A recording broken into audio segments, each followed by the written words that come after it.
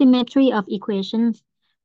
We're going to look at the symmetry of the equation in x and y in three different cases. The case that the equation in x and y is symmetric with respect to the y-axis. In the case that we replace x with a negative x, results the equivalent equation. For the case that symmetric with respect to the x-axis, we replace y with a negative y, results in an equivalent equation. For the last case, the equation in x and y is symmetric with respect to the origin. If we replace x with a negative x, y with a negative y, results in an equivalent equation.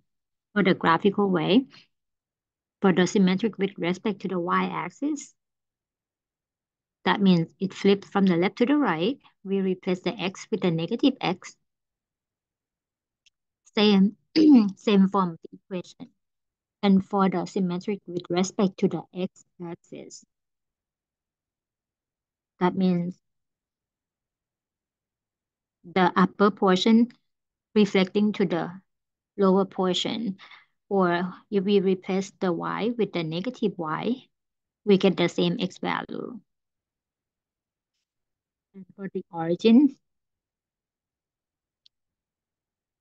basically, if you have the x and y in one quadrant or in the first quadrant, so when you replace the x with the negative x,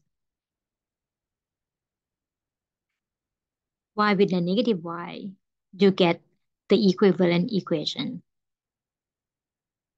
In summary, when we look at the function, the graph of the function is symmetric with respect to the y-axis if whenever the point xy is on the graph, the point negative xy is also on the graph. And you see on the right-hand side for the example.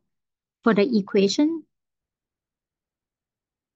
the x is replaced with a negative x, the result will come up with the same form of the equation. This symmetry gives you that the function is an even function.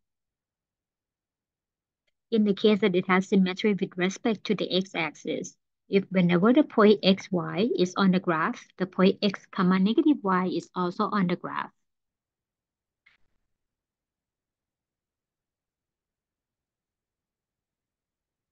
For the equation, you replace y with a negative y, it will give you the equivalent form of the equation.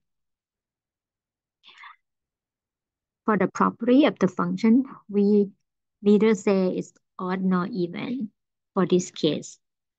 And then the case that the graph has the symmetry or the function has symmetry with respect to the origin. If whenever the point xy is on the graph, the point negative x negative y is also on the graph.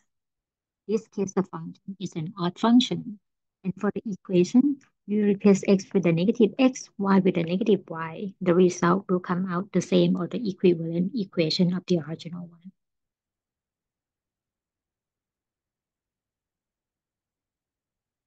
Let's look at the examples. For number one, we are going to determine whether the following function is odd, even, or neither. To check whether it is an even function or not, we're going to replace the x with the negative x. The result should be exactly the same as the original function. And for the odd, when you replace the x with the negative x, the result should be opposite of the original y function. So we're starting with part A, f of x equals negative x squared. To verify whether odd or even, we're going to start with the same thing by replacing x with the negative x and then see the result.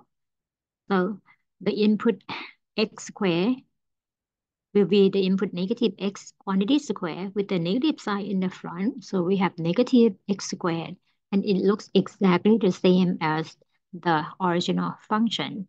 Therefore, this function is an even function.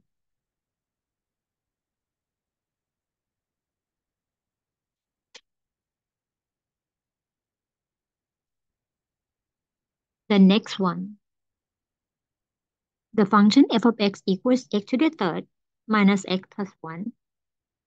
I'm going to start with replacing x with negative x.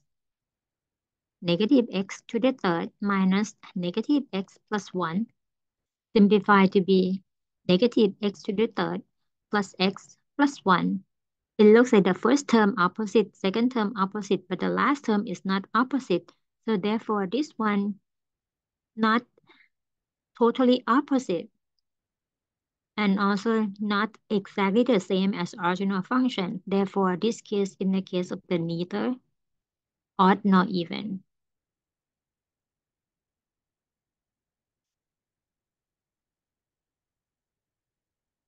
The next example, function f of x equals x over 2 in the absolute value plus 3. Replace x with the negative x, absolute value of negative x over 2, and then plus 3. For the absolute value function, it could be like the case that x as a negative or x as a positive. Or when you look at the graph, you would have the graph like the V-shaped graph, and with the factor 1/2 kind of flatter than the regular V-shaped graph and then added by c, something like this. So we can see that if you put x as a negative x, you will get the same function value.